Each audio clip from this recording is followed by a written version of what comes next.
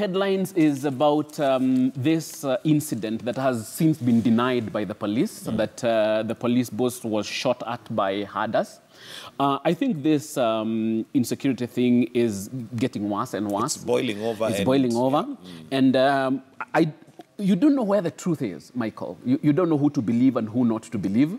All indications are that it's getting out of hand. And it's about time that government got its hand on this. I got very serious and get its hand on that. And I don't know why we'd be splitting hairs as to whether if they were shot at or not. As to opposed to actually just sorting everything out. For me, I would find it an unessential for now, whether they were shot at or not, as opposed to the fact that that place should be peaceful. Sort it.